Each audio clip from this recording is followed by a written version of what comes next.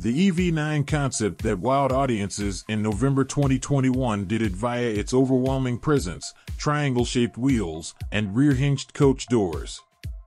To set expectations right off the bat, the coach doors will not make it to production. Sorry. However, Kia lead production car designer Tae-Kun Kim said the company's R&D and engineering departments are working on such doors in hopes they might become reality for some future vehicle. But did everything else from the concept make it? Pretty much. In profile, however, the EV9 is the most commanding. Riding on a stretched version of Hyundai Motor Group's EGMP dedicated EV platform, the EV9 is upright, boxy, and imposing. Its low belt line, precise edges, and clean lines draw the eye. Adding to the restraint and tidiness of the design are the blacked-out A-pillars that give the side windows and front windshield a wraparound look. A 20-inch version of the triangle-shaped wheels seen on the concept will be available. They'll be the smaller option, though, as the top choice will be the 21-inch pieces seen here. Around back, the constellation-shaped lighting theme continues with vertically oriented taillights and 3D elements that beg you to lean in and examine them more closely.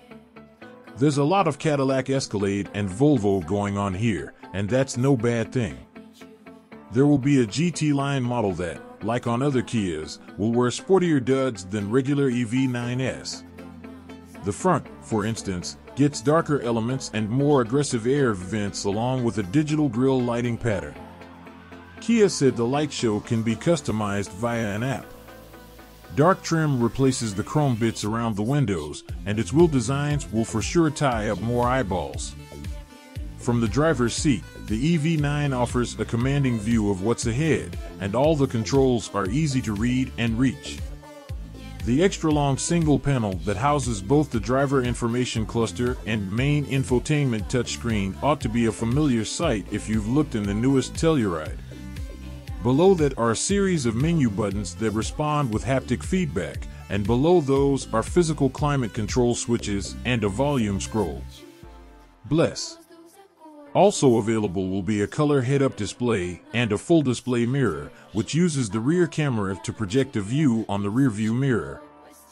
The model we viewed sports second-row captain's chairs, comfortable, as you'd expect, but these have an extra trick up their sleeves. They swivel 180 degrees to face the third row. Getting them to do so took some finagling on the Kia PR team's part, but once they were finished, you had what was essentially a mobile social pod. Unfortunately, those aren't coming to the US. Instead, we'll get available second-row power-adjustable seats with leg extensions, heating, and ventilation, essentially a first-class seat. The second-row seats will also get a relaxation mode, which we'll evaluate once it's time to drive it. The standard EV9 with the single electric motor will deliver about 215 horsepower, and dual-motor models, AWD, will make 379 horsepower and 516 lb-ft of torque and should make it to 62 miles per hour in 6.0 seconds. Like in the Genesis GV60, a boost button on the steering wheel will unleash about 516 lb-ft of torque for about 10 seconds, making the acceleration experience more thrilling. Kia says the EV9 with the most powerful electric motor can launch to 60 miles per hour in 5.0 seconds, which is impressively quick for a 7-seater family SUV.